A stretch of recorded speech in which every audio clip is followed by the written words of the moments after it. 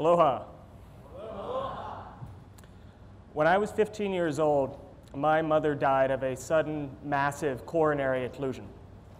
I learned at an early age that we don't have as much time as we think to do the things we say we want to do. My dad became my mother and father, my best friend, my mentor. We did everything together. We went to the movies together. We bicycled together. We traveled together. We learned how to move on together. And eventually, happily, he met a wonderful woman, got remarried, moved to Florida, and started a new life. But some lessons stay with you, no matter how much your life adjusts. And some changes become permanent. My dad, probably in part because of my mom's death, never really cared that much when people told him what they wanted to do. I want to be a better husband. I want to change the world. I want to make money. I want to write a book. It didn't matter. There wasn't enough time for that. My dad always taught me that our priorities are exhibited not by what we say they are, but by how we spend our limited time. Simple example. I say that my priority is I want to finish writing my novel.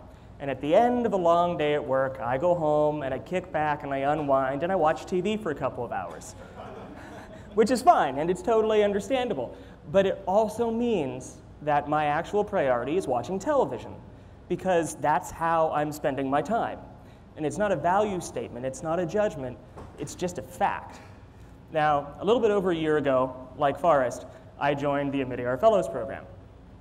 And I took a learning excursion as well. And my excursion was designed to meet two learning goals. The first was to challenge my worldview, which is that people are generally good and will do the right thing.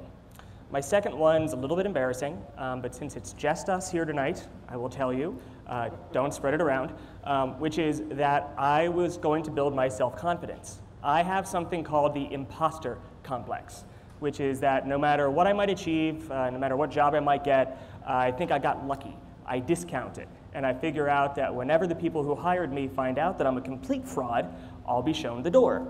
And I think that's self-limiting, and I wanted to try to overcome it. So, yeah, right? So I went on this trip, and the idea was if I came back, I wanted to be able to say, well, if I did that, then I can do anything. So I went on a solo 3-week worldwide excursion from Honolulu to Poland, specifically Auschwitz, Rwanda, the site of the 1994 genocide, and Vietnam, specifically My Lai, site of the massacre in 1968. I wanted to go to places that exhibited extreme inhumanity and find out how it happened, why nobody stopped it, and how people got over it. As some other people in the program mentioned, they described it as my World Evil Tour. The first stop on my World Evil Tour was Auschwitz, where over 1 million people were killed in the Holocaust during World War II. Now, it's a little bit unsettling that sometimes such horrible things can happen in beautiful places. The forest outside Birkenau, the part of Auschwitz where most of the death camps were located, is peaceful. And it's got a vast grove of birch trees. The day I was there, birdsong punctuated the air. But just yards from there, no longer than from where I'm standing to the back of the room, were the bombed out remains of gas chambers, where hundreds of thousands of my people died, taking 20 minutes to suffocate. Now, I think in large part because my first stop was Auschwitz, I spent a lot of time before the trip, during the trip, and after the trip. I just got back about a month and a half ago, talking to my dad about it. My dad was born in Brooklyn in 1940. And as a Jewish kid being raised in New York City in the late 40s and early 50s, he knew a lot of Holocaust survivors. They ran the shops in his neighborhood. He got to see the tattoos on their arms from the camps. And then he went to college and he studied the Holocaust. And he went to NYU for grad school. And while he was there, he spent a number of weeks reading all of the transcripts from the Nuremberg tribunals. And he told me that during that time, he cried himself to sleep every night. He later went on to become a professor in his own right, teaching philosophy and logic and ethics, and then at his own university created a Holocaust workshop, which went on to win national recognition based on his own original research, interviewing survivors and liberators. And when I got old enough, I got the chance to actually help him put that together a little bit. So it seemed kind of fitting that when I was sitting in my hotel room in Poland, FaceTiming with my dad on my iPad. I was doing it literally across the street from the gates to Auschwitz. Now, walking around Birkenau and Auschwitz is eerie. It's unsettling and it's powerful, and I was expecting that. What I wasn't expecting was going to Auschwitz and meeting a survivor whose message was one of forgiveness. A woman named Eva Moses Kerr. She was 11 years old when she arrived at Auschwitz with her twin sister. And twins were a particular fascination of Dr. Joseph Mengele, also known as the Nazi angel of death. And Eva and her sister were tortured by Dr. Joseph Mengele as part of his medical experiments. Now, despite that torture, Eva has forgiven Mengele and Hitler and the Nazis for what they did. She doesn't condone them, she does not release them for what they've done, but she feels that if she wants to live with her personal freedom, there is no better way for her to live free than through her forgiveness. That's what she told me. She also told me that she's not going to wait for Mengele and Hitler and the Nazis to repent before she lives with the freedom that she deserves. And she had written to the parents of the victims at Sandy Hook Elementary School to share her story and tell them that there is always hope after disaster, and there is always a tomorrow after despair. She is living her priorities. Her priority is to live with personal freedom, and she's doing that through her forgiveness. In 1994, genocide came to the tiny East African nation of Rwanda. Now, historically, Rwanda was a largely peaceful nation, but after decades of colonial rule, a rift had developed between the Hutus and the Tutsis. Now, when you go to Rwanda today, it's kind of taboo to refer to those two groups. People try to refer to themselves solely as Rwandans. But in 1994, that rift exploded as Hutu extremists sought to eradicate the Tutsis. In just 90 days, over 1 million people were killed. They were killed with guns and grenades and clubs and machetes. Machetes that were shipped into the country in bulk specifically for this purpose. Neighbors killed neighbors, husbands killed wives, principals killed teachers, doctors killed patients, priests killed their parishioners.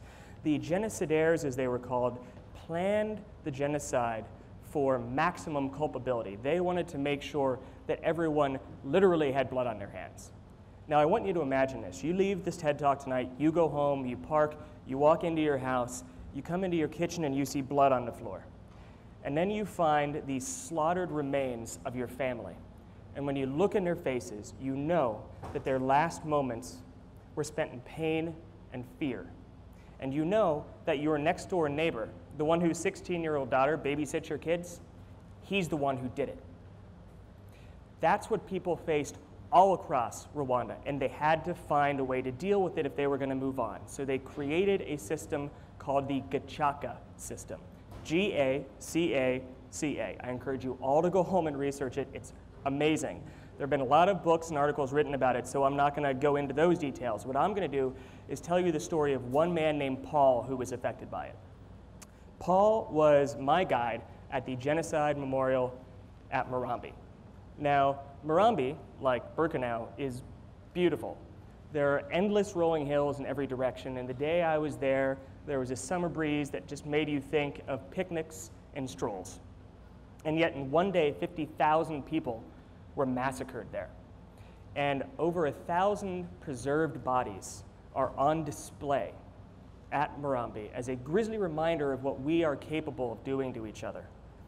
And the smell of those preserved bodies is sickly sweet, and it was stuck in my nostrils for hours after I left. Paul is from a town called Nyamata, which was another massacre site, and he saw his father shot in front of him. He barely escaped, and later found out that his mother and his siblings had also been killed. He escaped to the wetlands, survived there for a couple of weeks, and then went to the hills. And by the time he came back when the killing was over, they had found the man who killed his family. And under the Gacaca system, he was tried, and he was sentenced to 6 years in prison. And so I asked Paul, what do you think about this? What do you think about the guy who killed your family only going to jail for 6 years? And he told me a story that when the guy came out of prison, he found Paul, and he apologized for killing his family, told him where they were buried so that they could be exhumed and given a proper rest. And he told me that he found the man to be courageous. He found the man who killed his family to be courageous. And so I asked him, do you still know where he is? And he told me not only does he know where he lives, he has his phone number, and they stay in touch. Paul's priority in life is moving forward. And this is the only way he can do it, because he lives in the same area as this man, and they're going to have to get along. And Paul's not alone. This is a story that's repeated all across the country, so much so that other African nations have sent official delegations to Rwanda to try to find out how to create unity and reconciliation after disaster and move forward. On March 16, 1968, a group of American soldiers massacred hundreds of Vietnamese civilians. Charlie Company, an American unit, entered the town of My Lai in South Vietnam with intelligence which proved to be incredibly wrong, that enemy soldiers were stationed there. And after a few hours, they had killed 300 civilians, men and women, Keiki and Kapuna. And only one soldier was ever convicted for what happened there, Lieutenant William Calley, the leader of Charlie Company. And his sentence was later commuted by President Nixon. Now, the day I was in My Lai, it was beautiful. It was tranquil. It looked like something out of an oil painting. And the tall grasses swayed in this just hypnotic fashion. And yet, 45 years before I showed up, people survived that massacre by hiding under dead bodies, pretending to be dead themselves, and listening to the screams of their neighbors as they were raped and shot. Now, I spent 2 days in My Lai interviewing survivors, 4 survivors. And they all told me something very similar, which was the day that that had happened, if they could have, they would have killed the members of Charlie Company themselves. They would have done that a week later, a month later, even a year later. But they told me that decades have passed. Our nations are at peace, and they would welcome them back as friends now. And so I pushed a little bit, and I said, well, tell me, if a guy from Charlie Company walked into your village right now, what would you say to him? And they told me if he confessed and apologized, I would forgive him. I didn't ask them about forgiveness. They brought it up on their own. And yet, that wasn't the story that stuck with me the most from My Lai. There was a woman I met, one of the survivors, we'll call her An. Like so many of her fellow villagers, she survived by hiding under dead bodies and pretending to be dead herself. And while she was lying there, she saw her father walking. And she wanted to call out to him and tell him to lie down so he wouldn't get hurt, but she couldn't without giving herself up. And so she had to sit there and watch him be killed, silently. After 7 or 8 hours of lying there, she finally got up. She was wounded herself, and so she went to another village to try to get medical care. And I asked her, how long was it before you came back to My Lai? And she told me only 1 or 2 days. So I asked her, how could you come back so soon? And she told me it was because she had to harvest the rice, because it was all they had to eat. Now, the day I was in My Lai, the 2 days, interviewing people, I was in a comfortable room with ceiling fans circling overhead, and yet the flies would not leave us alone. They were just constantly annoying. So imagine then being on, coming back to My Lai, the bodies of your friends and neighbors and family and your pets and your cattle have been roasting in the sun for 2 days. Most of your homes have been burned down. A lot of your crops have been destroyed. And in the middle of that hell, you want to survive and ensure the survival of your fellow villagers. So you stand up, pick up your tools, and start harvesting rice, surrounded by death. I traveled around the world trying to become a better person and hopefully a better leader. And while I still have the imposter complex, even I can't deny that I did accomplish a remarkable journey. And I absolutely challenged my view of the world. But for every evil I encountered, I found stories of hope and forgiveness and perseverance. Eva in Auschwitz, Paul in Rwanda, An in Vietnam showed me truly courageous leadership. They showed me how to turn pain into compassion and grief into empathy, and adversity into determination. They didn't pretend that the horrors they endured didn't occur. They used it to feed their own recovery. They took what could have been their moments of greatest weakness, and some people would see it that way, and turned it into their finest strength, setting an example for all of us. Now, I was thinking about this a lot as I came back from my trip, and when I landed in Honolulu just a little bit over a month ago, and I was still thinking about it when I left for another trip just about 10 days later in Atlanta. I had to go to a business conference, thinking about how do I align my priorities with my actions? How do I actually put into practice these incredible lessons that I've learned? And I talked to my dad about it a lot on the phone, and talked to him actually about the story of On harvesting rice. And I think that he was just as struck by that as I was.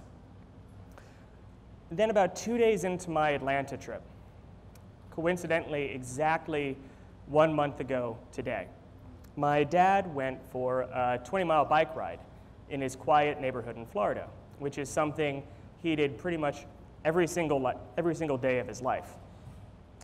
And then about a mile from his house, my dad, my role model, my conscience, was killed instantly in an accident with a large construction truck. I flew down to Florida, and I spent the next week and a half there with his wife making final arrangements. And when I came back to Honolulu, I was carrying the cremated remains of my mother and my father, and I was also bringing back his bicycle, which somehow was not even damaged in the accident. I can't believe my dad's dead. And the only reason I can talk to you about this right now without completely breaking down is because I know that in a very real sense, I'm pretending he's not, and that I'm not an orphan. Eva had told me in Auschwitz that there is always hope after disaster, that there is always a tomorrow after despair. I have to believe that. And I will tell you right now that my priority is living my life like there is no tomorrow, because I know how true that can be. But I also cannot deny the pain and the grief that I'm feeling right now. I have to accept my sorrow, and my hope is that I can draw, as Paul and Eva and On did, hope and courage and confidence from my own endurance. So the challenge I have here is this. Not everybody, fortunately, is orphaned in their 30s, and thank God most of us have never had to endure a genocide or a massacre, but every one of you here tonight has gone through some pain, some grief, some moment in your life when you were laid low and felt weak and beaten. And my challenge to you is, don't forget that. Don't push that aside. Don't try to pretend it didn't happen. Accept it.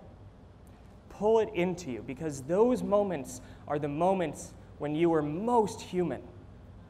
And we are strongest when we embrace our humanity and show others that it is okay to do that. That's when we're at our best. Now, if my dad is watching us here tonight, and Dad, I pray that you are, I think he would tell me that it doesn't really matter right now what I tell you. What matters is what I do. And I think he would want me to get back to work and start harvesting some rice for both of us. Thank you.